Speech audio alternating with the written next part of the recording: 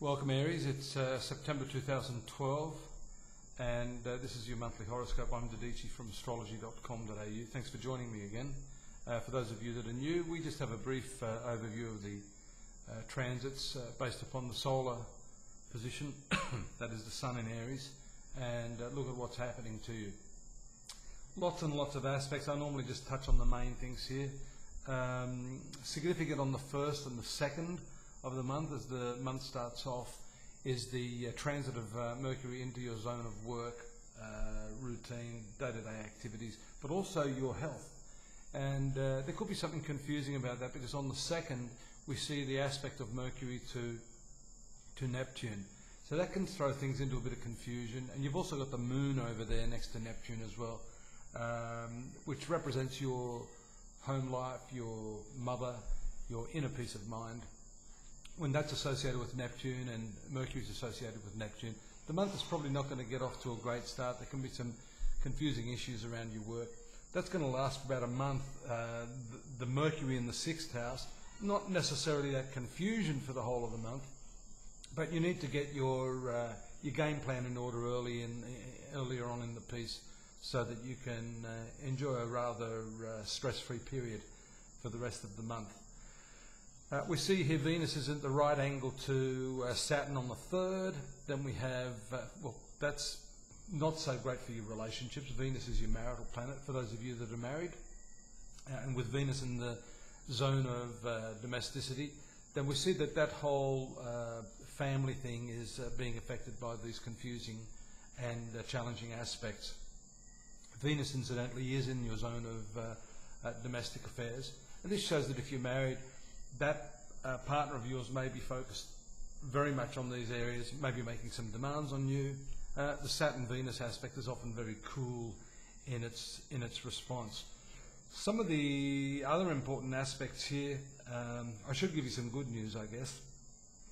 The good aspects here, for example, if we take a look at the Moon in the trine aspect to Mars, which occurs around the 11th of September. That's pretty good. They're friendly planets to you, with issues of your real estate, your home, also education. According to Hindu astrology, the Moon is representing your education as well to some extent. There's some good stuff going on there. Mars is in your zone of shared resources, so financial matters, bank loans, that sort of thing. If you're looking at restructuring your finances, that's not bad, particularly for those of you that have a mortgage or struggling a little bit with your rent and that sort of thing. Budgeting is very, very important. I like to position a Moon in the 5th house on the 12th. Great for love affairs at that particular point in time. I'm just looking down the list here for you.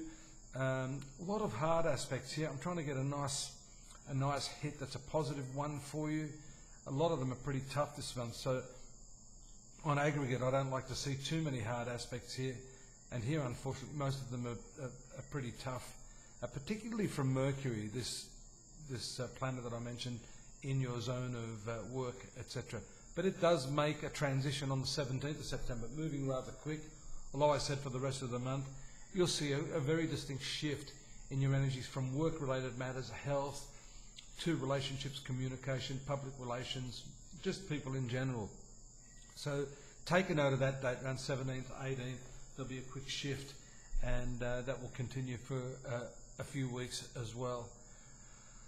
I see the very passionate aspect of Venus and Mars taking place from your 5th house to the 8th house. Love affairs, sexuality, there on the 27th of September.